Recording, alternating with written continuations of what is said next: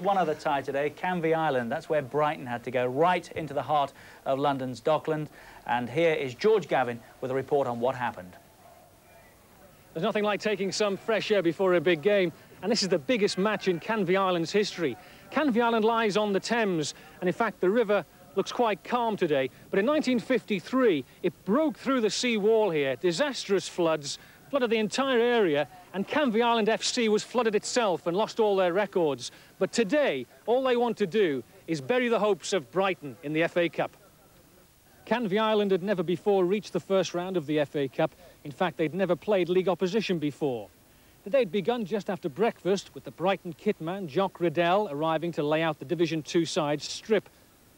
There was marginally more space in the Canvey Island dressing room. The local fire brigade gave the ground a final check. The Park Lane ground normally holds about 400.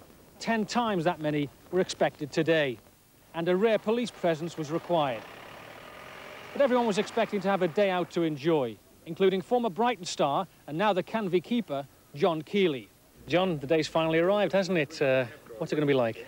Well, hopefully, as we said all along, that everyone just enjoys the day. Obviously, it's going to be the biggest day in Canvey, and hopefully we can just put up a good performance. Particularly important for you as well, isn't it? Are you still friendly with the Brighton boys? Oh, yeah, of course. I've still got lots of friends down here. Like, half my house is full out with them. But, no, I did all right down there, and I enjoyed my time there, so I was just looking forward to this game. Brighton, Cup winners in 1983, arrived an hour before the kick-off. They can't be blamed for not knowing the route to the dressing room, and they were in for a shock when they got there. Not all the Brighton squad could fit in, and manager Liam Brady had to take his first major decision of the day. All right, the lads were not playing until you get out. Take a bit of room. Brighton's assistant boss, Jerry Ryan, played in the 1983 Cup final at Wembley, but he was undaunted by coming to Canvey. Yeah, I know, but Cup runs all start at places like this, you know. It's played at plenty of places like this in my career, you know, starting out, and so it doesn't really hold that many fears for me. How tricky is today's game? Well, every game's got to be won, you know, and basically if you go in any game with the wrong attitude, you can get turned over. I mean, and today we've made that very clear to the boys. Your attitude's got to be right, or anybody can beat you. If we can play up to our potential, then I think we've got a fair chance. It's the biggest thing in history for Canvey sport. Put them on the map for history of sport, Canvey, definitely. I must watch me white stilettos don't get stuck in the mud, though, when I get on the pitch and do me streak. Yellows! Yellows! Yellows! Oh, it's the greatest day we've had over here so far, and I'm sure we're going to get some really big days. We're going to win today, without a doubt. Brighton could hardly be relishing the prospect of playing at Park Lane. They'd gone out at the first hurdle last year to Kingstonian. But it was the league side who drew first blood after 16 minutes. Dean Wilkins, brother of Ray, takes the free kick, and former Tottenham trainee Junior McDougald does the rest.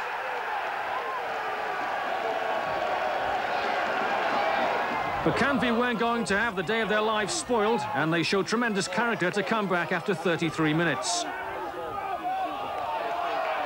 Coming up, a superb header by Steve Porter, who was a teacher during the week.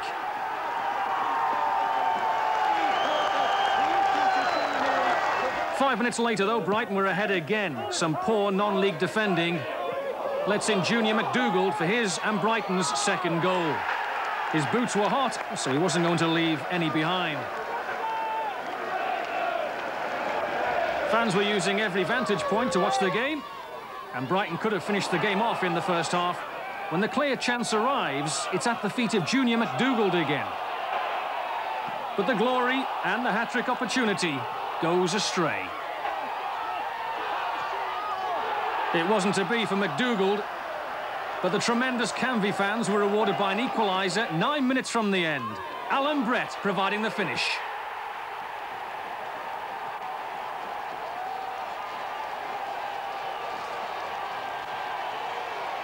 In fact, Canvey could have won the game, with substitute Alan Harding making a break and causing panic in the Brighton defence.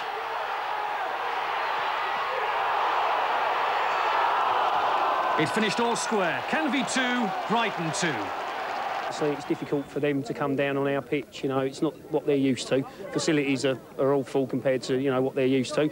They've got to raise their game, whereas we haven't. We're on, you know, we're on top of our game. And, you know, in front of 4,000 people, we don't play in front of that every week, and it's easy for us to get motivated for a game like that. Not so easy for them. So yeah, it was hard, but it was enjoyable. What did you think of the game as a whole? You had to come back twice, so it was a gritty performance by Canvey, wasn't it? Yeah, we've got no prima donnas down here. Everyone knuckles down, gets on with it, and we just fight to the death. And we knew we was going to knew we could get a goal back because we've always scored goals, and it was down to us. And we just battled, and it come near the end. So it's great. We showed a lot of character, and I knew we would always. We instilled that the game lasts for 90 minutes, and we had a go, and it was great.